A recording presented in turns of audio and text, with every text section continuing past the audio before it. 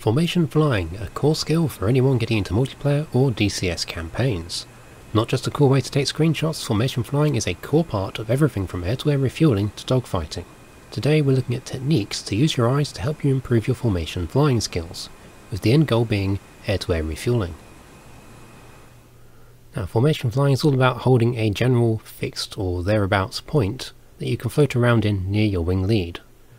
Now we do this usually by making use of reference points. So an example for the Hornet, a really good one, is this roundel here and the end of the missile, or in the case if they haven't got one, the rail ends about here. And you try to bring this to here and line them up and keep them there roughly. If you're maintaining that position, you are maintaining a constant angle from your lead, and it helps you maintain that constant position relative to them. It also allows you to see the arrow. You can see here the missile is forward. What does that mean? It means that we have to go forwards to bring this missile back on the panel to put it back here.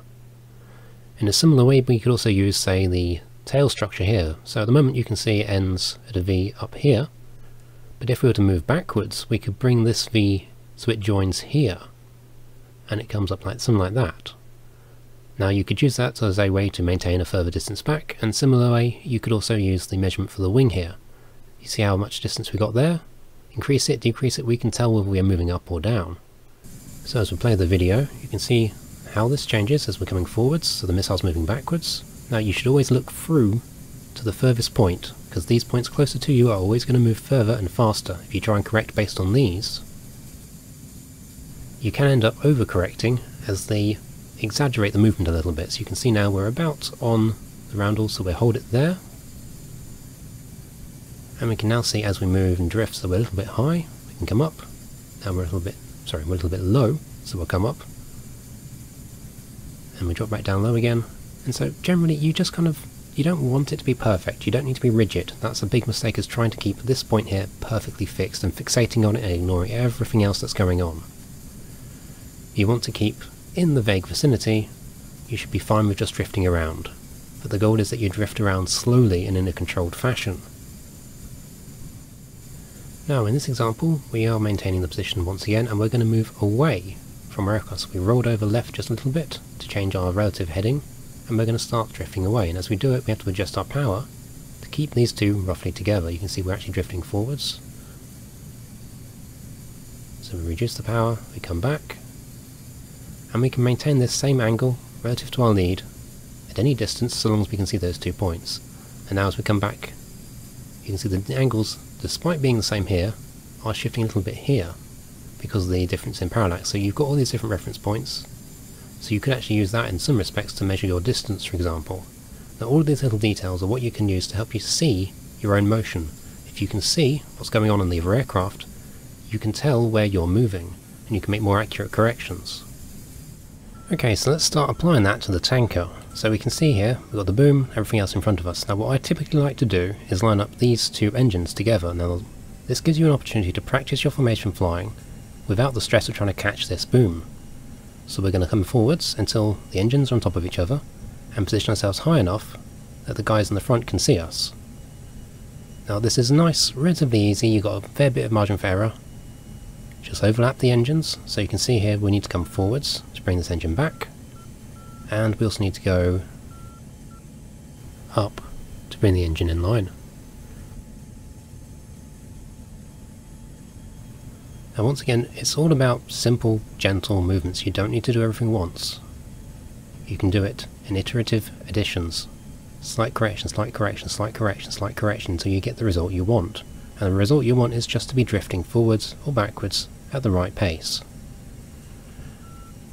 You can see, there we go, we're about now in position, so actually we need to go up to bring that up. And what we're doing by having these visual references is, of course, we can see the correction we need to make, and we can see how much of a correction we need to make. So there you go, we're now perfectly aligned, but we're going to drift past through it. And we're staring down at the engines. We can also reference the tail if we want for forwards and backwards, but these engines are acting as our primary reference. Like I said, this is a good way to practice some formation flying without trying to catch the boom. It's something you can do, something you can succeed at without extra stress of the constant failure or trying to get fuel. Another good way you could do is you could swap from one wing to the other and practice going between them to help you master control of your aircraft. Much like we can use lines on other aircraft to reference our position, we can also use parts of our canopy. For example, this line here, the grab handle, we're trying to keep it so the aircraft stays roughly in the middle as we cross over. Now as you watch, you'll actually find I hit the turbulence here, so we can now say in the future, well, maybe I should be a little bit lower and keep this wing above this to keep ourselves out of the wing turbulence coming off the back of here. And about now we start to get a light bit of turbulence, and you see the aircraft's on the tip that way.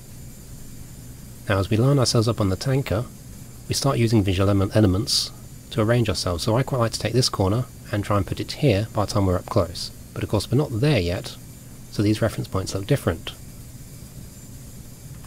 So we'll jump forward. So now as we approach the basket, you see I'm keeping this closer to the basket here, and I'm starting to look up. I'm referencing this tail to judge how far forward I am, and you can also use this span here. I don't want to look at the basket, I'm looking through the basket at the aircraft. We're using this to judge our movement in this axis, and we're using this for the forward and backwards, and partially the tail for up and down as well. So as we catch the basket, gives us a nice little generous jump. We now start to reference more directly the tail. This here in particular tells us our forward and back motion, so we can use this to measure how far we've shifted and give ourselves a target to maintain position. That way when we start drifting, it's not going to surprise you, you know you're drifting. You can see there we've got that perfect position on the corner of the HUD. Now these sight lines will all vary depending on how you sit, where you move your head, and so it is important you keep still. But also if you're in VR, for example, you're not a Cyclops, and so your viewpoints is different. It's going to be offset to the right and to the left for each eye. Now all of these little details are what help you position yourself, and to tell you where you are so you can then move forwards or backwards to correct for it. It gives you a position, and if you can hold all these things in perfect step, you will stay perfectly still, or be able to navigate yourself to a specific point relative to the other aircraft. Taking a look back in time at the Spitfire, we're again going to use our cockpit for reference, so you can see this quarter panel here. We're using this as a reference point to judge our position. Now we're trying to keep a rough aim for here, so we're using the bolt there, lining it up with the guy's head.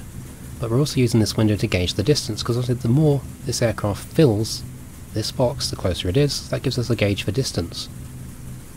So there's all these little details that you can pull, and again we're looking at the difference between the engine there and the wing to judge our height, using the forward and backward part of the canopy, provided we don't move our head. And there you go, we're back in that kind of perfect position. So the head is aligned with the bolt, and we drifted off down, and so we can see it's gone up on the window. We know what we need to do to correct, and we have a goal in mind when we're trying to fly formation.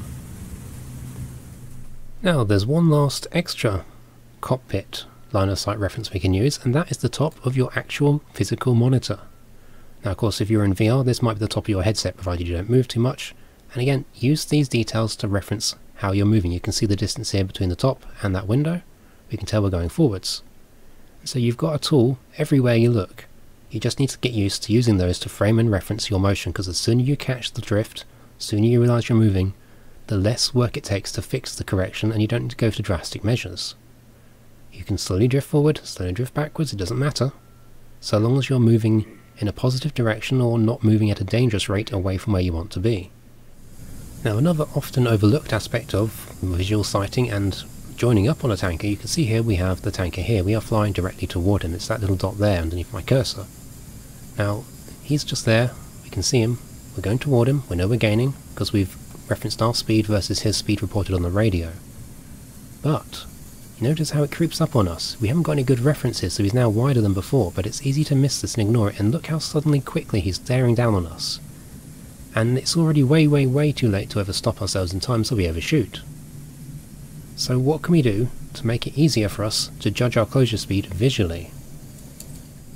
So instead of flying directly at our aircraft we want to meet with, we're going to fly off to the side and below to make sure we have a good line of sight. And you can see here it's moving backwards, and we've now got a means to measure that motion, so we can see we're moving quite fast, so we're going to reduce the power and we're going to ease our way in. You can see the motion because of the way it's moving relative to our aircraft. This means you are much less likely to overshoot, and you can gauge whether we are closing or getting further away or simply stopping. So you can see now he's hardly moving, so we are about the same speed. We can then accelerate, and using the same technique of position keeping we could then move ourselves closer to them. So you can see he's drifting. So you can see he's now drifting forwards, which means we need to add more power. So we increase our airspeed, and then he'll start coming backwards on the canopy bow again, so we can see our closure rate. We don't need the radar, we don't need our airspeed indicator in particular.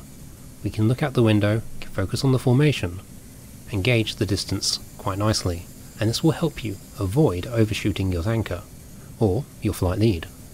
So back on the tanker, but this time I'm going to show you where my eyes are actually looking. This purple dot here represents my line of sight. It's eye tracking from a VR headset, and unfortunately I could see that dot, so I'm not going to look exactly where I was wanting to concentrate to, keep the dot off of what I'm looking at. But of course also I'm going to be using peripheral vision, which I can't show you visually inside this. So we'll see the purple dot, it's on the engines, I'm focusing on the formation, and once we resume, you can see that I don't just fixate on one point. I'm looking forwards, I'm looking backwards. I'm trying to keep the alignment there nice and steady, and you can see I've gone up, I've come down, and we're going to start moving backwards now. So we're going to start referencing the tail.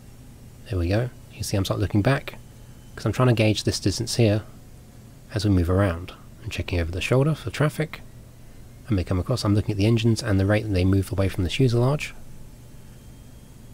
And then we're starting to try and figure out the centre line to line up. And we start looking at the tail position to judge how far forward or backwards it's going. We're watching these fins so we can see some of the motion. You compare that to the window back behind here. And you can see my eyes are constantly working, dotting around, looking at the different reference points. I'm even checking the wings for my lineup, checking the tail for my closure rate, looking at the body, trying to judge if I can see those yet. We stabilise and request pre-contact. And then we start moving forwards. And again, we're looking at the boom, the wings, the tail, the positions here. So you see we're actually left of line up a little bit here, that's not too much of a problem. As we come forwards, I'm looking at these engines, so I'm trying to judge the distance, the rate at which these close and move. I want to put these in a static position, and I'm also trying to reference this point here, but you note I'm not looking at it constantly. This will tell us where we are relative to where we want to be, but it won't tell us our rate of drift. You see now we made contact. And so my goal is going to be to try and keep the top of my vision to see about there, and I'm going to use these wings and the centre line to help me reference where I am and where my drifting is happening. So as I see these wings start to come backwards, I know I'm drifting backwards. You see here more and more of this, that means we're going backwards. I can then see this happening on the screen here, but I try not to focus on it, and you shouldn't either, because if you tunnel vision or zoom all the way in, you're going to lose that situational awareness, that vision, that peripheral vision you need. So one more example, once again with the basket, and again I'm looking at the different parts of the aircraft around my canopy bow to judge how much I'm moving. You can see I'm focusing the distance here, and then we're also checking out the tail here. Now I'll lean forwards to reach my keyboard, so don't mind that. And now we've got the basket coming out. Now you see every once in a while I dot to here. I'm trying to gauge my forwards backwards motion, trying to gauge our up and down motion with the gap here. We're waiting for our basket to come out. As we do, we're going to start moving right. See, I'm starting referencing the position of that tip there, this tip here. We're coming up. We're stabilising again, and then we're going to move forwards to the basket. So as we gently work our way forwards, we're just trying to drift in a gentle fashion. We're not trying to correct in one fell sweep. We're trying to do it additively in slightly bigger curves until we get the motion we want, and then we start countering that curve. So you see I'm constantly dotting my eye around, looking at each individual part of the aircraft. Watching that for the tip, because I'm rolling. The wingtips make a good reference for your own roll, because obviously you want your wings to be level with theirs. This becomes particularly important if you're in the middle of a turn. Now you see I haven't looked at the basket, barely at all. I've got a little close, and though I've looked up here, and I see we need to come increase this gap and come up. Every once in a while I check the basket for the lineup for the probe, but most of my focus is on the aircraft. We're judging the tail distance like before, and then as we get close, you have one cheeky glance to make sure we're lined up, and we catch the basket and my eyes are focused here again. We then need to move forward and start referencing the tail and the boom position to keep everything in trim. Now, you've probably heard it plenty of times, never look at the basket, and I'm going to demonstrate why it's a bad idea, because your eyes can in fact betray you. So once again behind the basket, and this time I'm going to look at the basket as we get closer, and you're going to notice what happens. We're going to start wobbling up and down. Now watch how fast the basket moves. You see how the aircraft looks very still, the basket starts to get closer, closer, And here we go. We start looking more and more at the basket, and immediately I'm starting to lose frame of reference. The basket moves a lot, my eyes tell me I need to make a bigger correction. If I was watching the plane, less of a correction would appear to be needed. So what happens is this reference point is so close to you, even a tiny motion will make a big difference visually on your position on the canopy. So let's demonstrate that another way. So we've taken some screenshots from the same video, and we're going to show frame by frame about half a second in between. So when I jump it forwards, we can see a ghost of the previous frame. And you can see a kind of blur around the aircraft now as we move forward. You can see it again, we can see the basket has moved upwards and to the left, and again it's kind of stable now. And then one more time, and suddenly you can see how this basket has moved a huge amount. And you might be thinking, oh well, it's moved this much, I best move myself to do it, but then look at the aircraft. You see how not much has actually changed. In fact, the biggest difference here is that the aircraft's wings are no longer level. That's because our aircraft is rolling. You can see that in their wing position and in the tail position. Now this, and this right here, is why people get stuck in an oscillation. It's because they see the basket move a lot, they make a big correction. The basket moves a lot again, they make another big correction, and you end up chasing the basket up and down, up and down. But if you look through the basket at the aircraft, you can see the changes are much more subtle.